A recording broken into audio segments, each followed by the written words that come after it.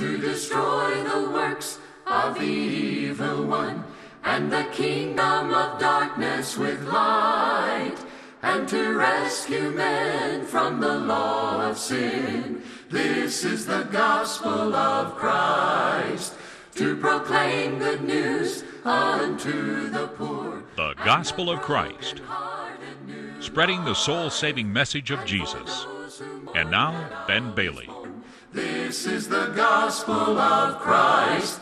He who does not love does not know God, for God is love. 1 John 4, verse 8. Welcome to our study of the book of 1 John. In this second lesson on 1 John, we're going to notice how that in chapters 3 through 5, John shows us that God is love, and the application is, we must walk in love. John begins by showing the great love that God has for us. In 1 John 3, verse 1, the Bible says this, Behold, what manner of love the Father has bestowed upon us, that we can be called children of God, and this we are. John begins by putting the love of God at the forefront and says, look at God's amazing love for mankind. Behold what manner of love He has showered upon us, that what? That we can be called children of God. Friend, it is by the love of God that we have the privilege of calling God our Father. And that love came at a very high cost. Romans 5 verses 6 through 8, the Bible says, For God demonstrates His own love toward us, and that while we were still sinners, Christ died for us. Scarcely for a righteous man one might die, yet perhaps for a good man someone might dare to die. But listen to this. But God demonstrates His own love toward us, in that while we were still sinners, Christ died for us. Friend, when we think about the amazing love of God, it's beyond comprehension. That while man was at his worst, when man was a sinner and ugly and pitiful and had stabbed God in the back multiple times, that's the point when God sent His Son, His beloved Son, to die for us. The Bible says in 2 Corinthians 5:21, God made Christ, who knew no sin, to be sin on our behalf, that we might be made the righteousness of God in Him. God took His own Son and made Him a sin offering for our sin, and yet Jesus had no sin of His own. 2 Corinthians 8:9 puts it in the beautiful scheme of, or the beautiful picture of Christ and all that He gave up. You know the grace of our Lord Jesus Christ, though He was rich, yet for your sakes He became poor, that we, through His poverty, might be made rich. Think of what Jesus gave up in the realms of heaven, left that, came to earth, lived and died as a man. And why? So that we could have the hope of salvation. Look at John 3:16. God so loved the world that He gave. Gave what? His only begotten Son, that whosoever believes in Him should not perish, but have everlasting life. And Galatians 4:4 says it this way. While we were at our worst, when man had come to a point where sin was unbearable to God, when it was God had sent His Son to die in the world for us, Galatians chapter 4 shows that in due time Christ did die for mankind, died for the ungodly, and therefore we can be called children of God. We are adopted sons and daughters of the God of heaven. And so look at God's amazing love. Now, what does this love cause us to do? Friend, when we see the love of God, walking in God's love means, and it causes us to purify ourselves. 1 John 3 verse 3, John says, everyone who has this hope, the hope that knowing we are children of God and that we'll be changed to the image of Jesus, verse 2, everyone who has this hope in himself purifies himself. The love of God is what causes us to want to live a pure life. God said, be holy. He who called you is holy. 1 Peter 1 verse 15. The Bible says in Romans chapter 2 verses 7 through 9 that it is the goodness of God that brings man to repentance. Hebrews 12 verse 14 teaches us that without holiness no one will see God. And when I look at the life of Christ, all that He did, the way He lived, how that He lived a perfect life, He was tempted at all points as we are, yet without sin, Hebrews 4 verse 15, when I look at the great love that God had for me, friend, it humbles me. It makes me want to live a holy life. I want to live for God every day. I want to be faithful to the cause of Christ, and I want to glorify God because of His great love for me and for you. But you know, walking in love also, it not only causes us to live pure lives, but walking in love ought to cause us to avoid sin. John identifies what sin is. Notice 1 John 3 verse 4. John clearly says what sin is. He says in verse 4, whoever commits sin also commits lawlessness. And notice, sin is lawlessness or transgression of the law. When I want to live in view of the love of God, a pure life, I need to clearly understand what sin is. We need to avoid lawlessness, for all transgression of the law is sin.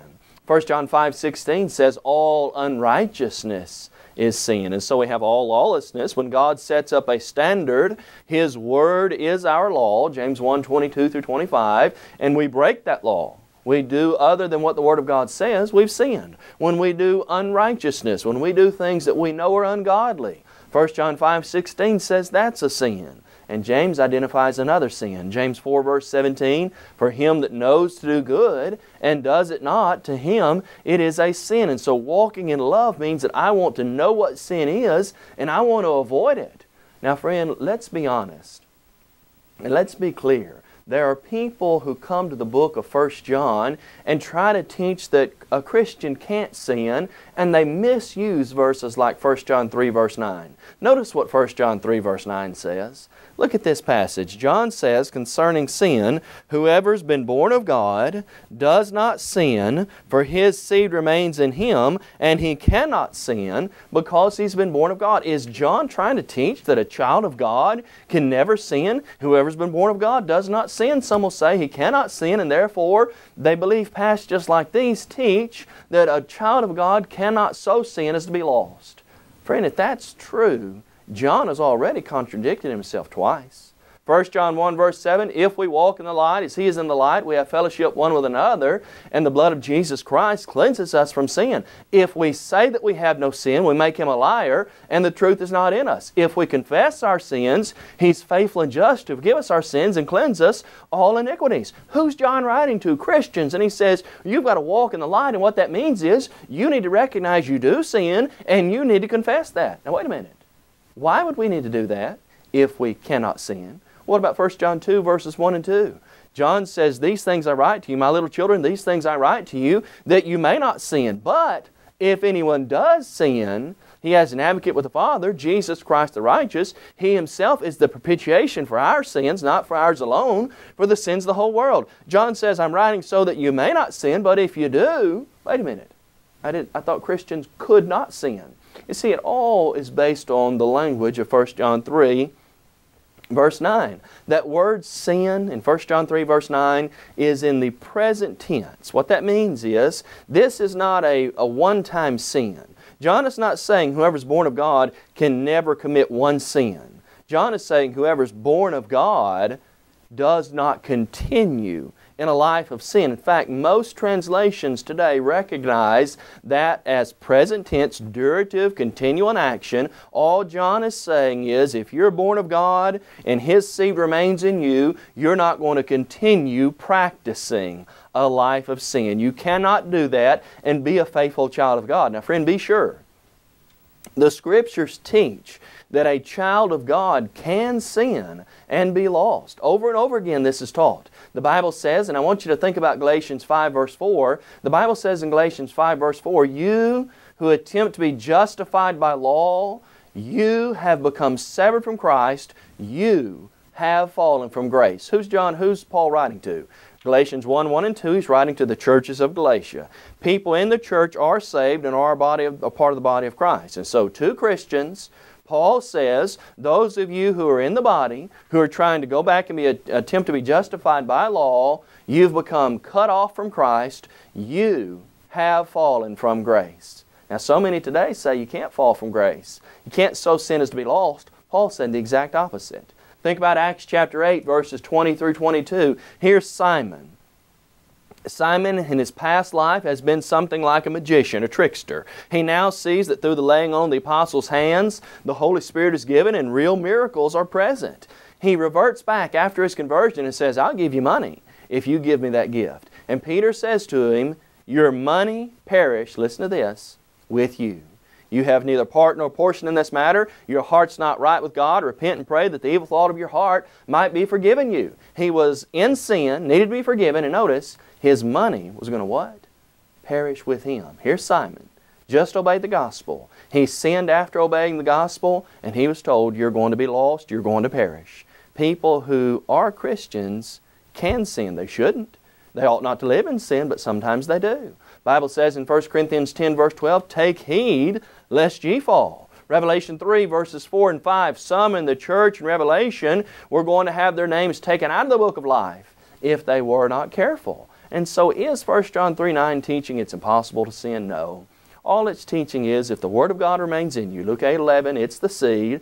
If we're trying to follow the teaching of Jesus, you can't practice sin and still claim to be faithful to God. This is what John has been teaching throughout. Now, 1 John 3 verse 18 shows us that walking in love is not something you say, it's something you do. What does it mean to walk in love? Look in 1 John 3 verse 18. Remember, God is love and we must walk in love, but what does that really mean? Notice 1 John 3 verse 18. John says, my little children, let us not love in word or in tongue, but in deed and in truth. The idea of deed is in action and in truth. We can't just say, God, I love you, and then never do anything. To walk in love, like walking in light, means that we must do what God says. Think about James chapter 2. James gives us an illustration of real faith, what it means to walk according to the teaching of Jesus. And James says, imagine you've got in this scenario, someone who comes in and they're naked and they're destitute, they need food and the clothing, and they come to you and they tell you about this, and you say, God bless you, I hope you get what you need, and you send them off. And you never give them anything. Have you shown your faith? He says, no. You can't show your faith without doing something. You can't show your love for God without doing something. Just like that person who came in and was needy, and you said, oh, we love you so much, God bless you, we hope you get what you need, and you just kind of push them out the door and never give them anything. Have you really shown them love? Of course not. You've got to do something to show your faith, and you've got to do something to show your love. Jesus said this. This is nothing new. John 14 verse 15, Jesus said, if you love me, what? Keep my commandments. That leads right into 1 John 3 verse 24. To walk in love that's in deed and in truth, you must obey the commandments of God. Notice 1 John 3 verse 24. The Bible says, now he who keeps His commandments abides in Him, and He in him, and by this we know that He abides in us by the Spirit whom He's given us. How can we know? John's writing a lot about knowing. How can you know you're walking in love and that you abide in God? It's very simple. If you take the Bible with an unbiased, unprejudiced attitude, and you read what it says, and you do it. Friend, the way to know a true and tried, bulletproof way of knowing you're in the love of God is to take the Bible and do what it says. You can't know beyond that. Hebrews 5 verses 8 and 9 teaches us obedience is essential to showing my love to God. Jesus is the author of eternal salvation to all those who obey Him. Matthew 7:21, you've got to do the will of God. Hebrews 7 verse 25 and 26, Jesus will save to the uttermost those who come to God through Him. You've got to do His will. And Jesus asked a haunting question in Luke 6:46, why are you calling me your Lord and not doing what I say? And so when we talk about walking in love that's in deed and truth, that means I've got to do what the Bible says. You know, to walk in love, you've got to do what the Bible says, and part of that means you've got to test the spirits to see if they're really of God. Look in 1 John chapter 4 verse 1, and walking in love means not believing everything you hear, but testing it. 1 John 4 verse 1, John says, beloved, Do not believe every spirit, but test the spirits, whether they are of God. Well, what are these spirits? Here it is. Because many false prophets have gone out into the world. When I'm walking in love, that doesn't mean that I don't ever confront anybody, that I don't take what somebody says and check it by the Bible. Friends, walking in the love of God means that I've got to test what I hear and make sure that it's right. As John said, many false prophets have gone out into the world. Friend, I want you to listen real carefully. Just because someone is a likable person, just because someone may be dynamic and have a good spirit and attitude about them, does not mean they're a servant of God. What this passage is clearly teaching all of us is, don't believe everything you hear. Have the attitude of the Bereans. Here's the best way of doing what John said in 1 John 4:1. Acts 17:11, Paul comes to the church in the area of Berea, and the Bible says these were more noble-minded than those in Thessalonica, in that they received the word with all readiness and searched the Scriptures daily to see if these things were so. That's all John is suggesting, what Jesus taught throughout and what Paul taught. When you hear the word, hear it readily, hear it gladly, and then check it by the Bible. If it's true the Word of God, believe it because God said it, not because men said it, but don't be so gullible that you believe everything. This is why multitudes of people are going to be lost. Multitudes of people are told, for example, to be saved, all you've got to do is call on the name of Jesus. And that's all. Just come forward and say the sinner's prayer and bow at the altar and you'll be all right with God. And they never check their Bible to see if that's right. Friend, the sinner's prayer is not in the Bible. We're never told to do that for salvation. We're never told that belief alone will save. In fact, the opposite's true. James 2:24 says faith alone will never save anybody. All we're trying to encourage you, all John is trying to encourage us to do is don't believe what you hear, check it by the Bible, and make sure it's right. But you know, walking in love also means not only that I test the spirits, but that I realize the power is in God and His Word. Look at 1 John 4 verse 4. Here's a powerful passage about where we look for power today.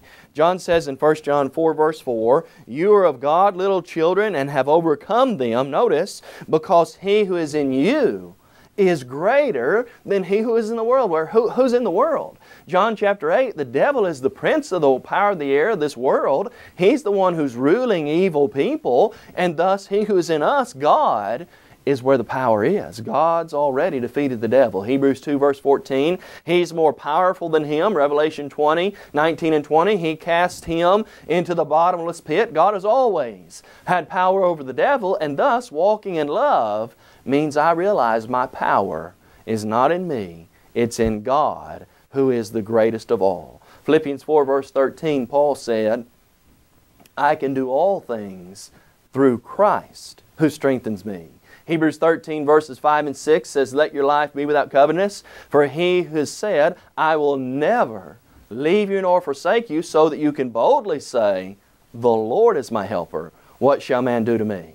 And thus we must trust in the Lord with all our heart and lean not on our own understanding. Proverbs 3 and verse 5. Now, like the message of 1 John 1 and 2, walking in light means that we have to love our brethren, so it's true with the message of walking in love. In 1 John chapter 4, in the section about verses 9 following, John's going to now discuss how that walking in the love of God means that we also have to love our brothers and sisters in Christ. Notice the words of 1 John chapter 4, and look at what John says in verse 21. Walking in love means that I love my brethren. The Bible says, this is the commandment we have from Him. He who loves God must love his brother also. You cannot walk in love and say, I love God, but I wish that fellow over there didn't come to church here. Or I love God, but you know, I really despise that individual who's part of this congregation. Walking in love means you got to love your brothers and sisters in Christ. Hebrews 13:1 again says, let brotherly love continue. The second commandment is, love your neighbor as yourself. Mark 12 verse 30 following. And Jesus taught His disciples a new commandment, that you love one another. As I've loved you, that you also love one another. Well, how much did Jesus love them? How did, in context to John 13, did He show His love? Jesus knelt down and washed the disciples' feet and humbled Himself. The Creator, bowing down and washing the dirty feet of the disciples. That's the example from which John 13 verses 34 and 35 comes. And so to love God, we've also have to love one another. Now, God's commandments, though, ought not to be a burden to us. It's true that there are some things in Scripture that challenge us. There are things in Scripture that are more difficult for each one of us to do probably. But the commands of God, commands like walking in light and walking in love, we ought not to view this as a burden. Look at what John says in 1 John 5 verse 3.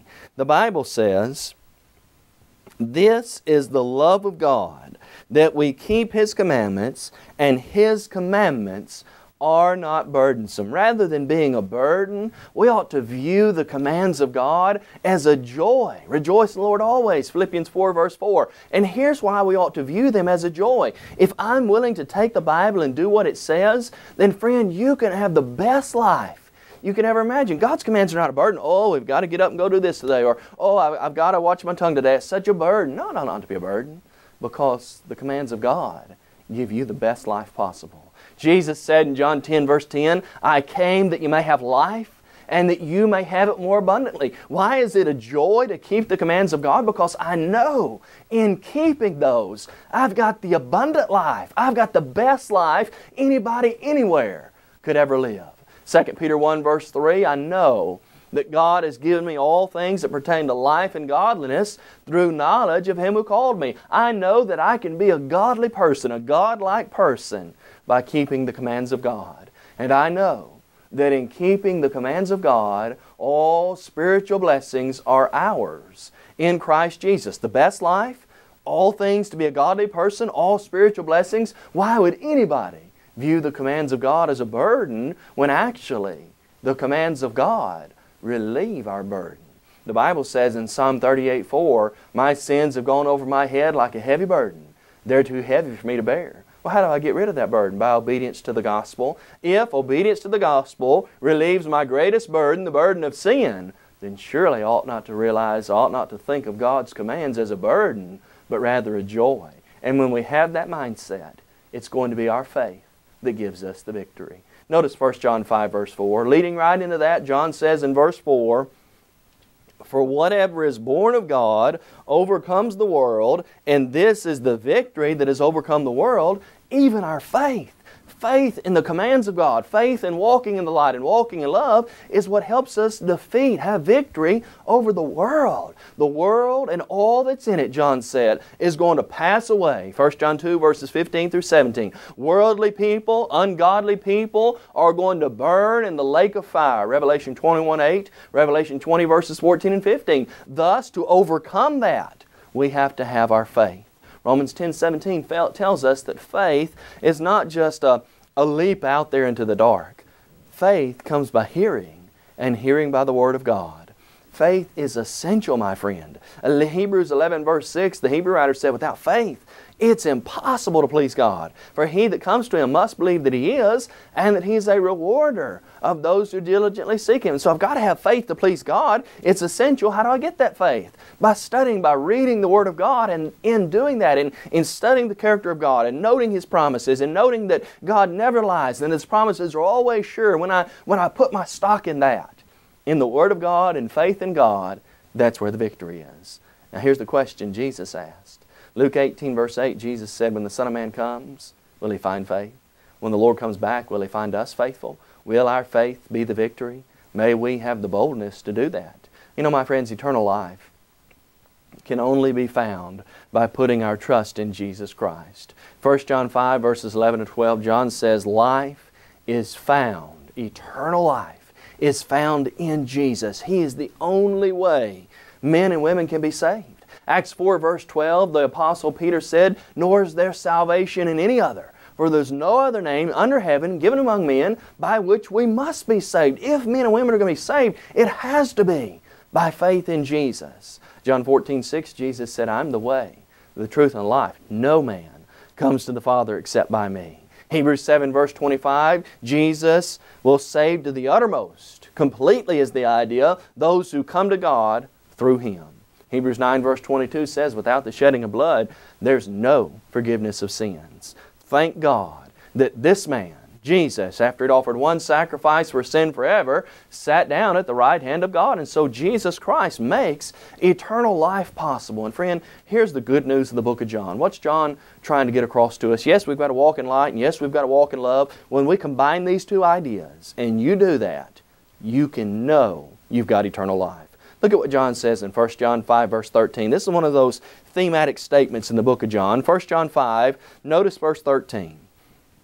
John says, I've talked to you about walking in light, and I've talked to you about walking in love. These things I've written to you who believe in the name of the Son of God, that you may know you have eternal life and that you may continue to believe in His name. The good news is, if we realize God is the light and we walk in the light and we obey His commands, we love one another, we love God, if we walk in love, realize that God is love, look at what He's done for us, allow that to cause us to live pure lives and to love one another and keep His commandments. If we do those things, John says, you can know you've got eternal life. Friend, Christianity is not the best guess.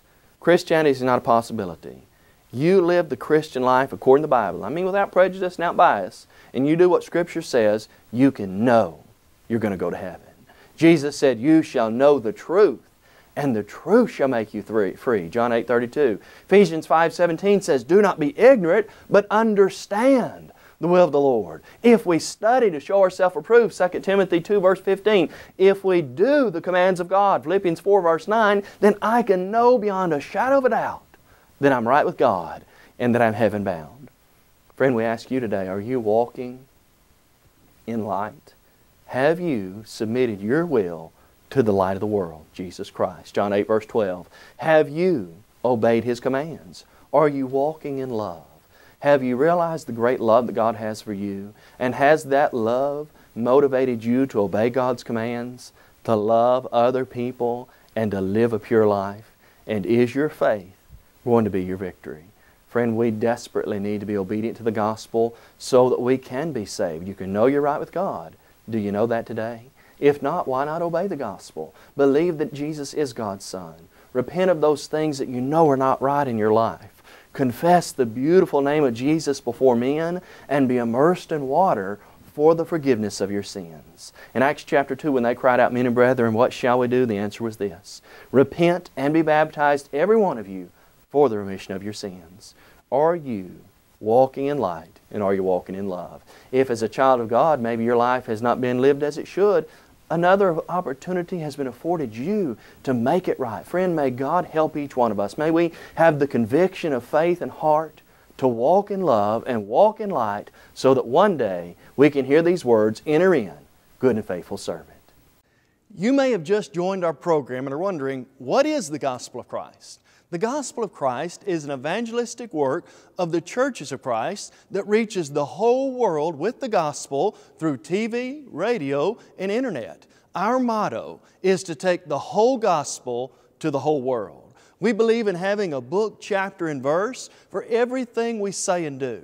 And unlike many religious groups today, we're concerned about lost souls, not your wallet.